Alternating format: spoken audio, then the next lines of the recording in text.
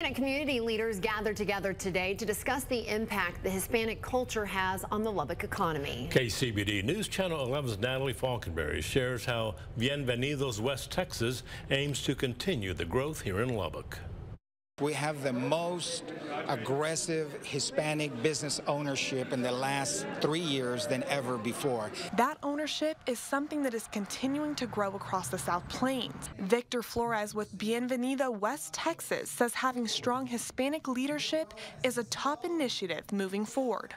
So we're going to continue to embrace that, and we're going to continue to advocate for those that want to open a business that this is the place to do it. With the Lubbock County population being approximately 40% Hispanic, Mayor Trey Payne says the impact Hispanic-owned businesses have on Lubbock's economy are immeasurable. They're such a strong part of our growth and our business. I believe 2 in every 7 businesses are going to be Hispanic-owned businesses, and we continue to see that trend increasing.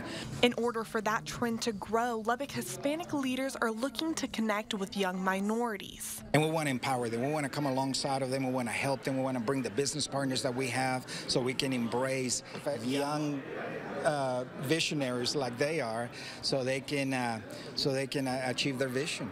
Mayor Payne says that vision has helped make Texas what it is today.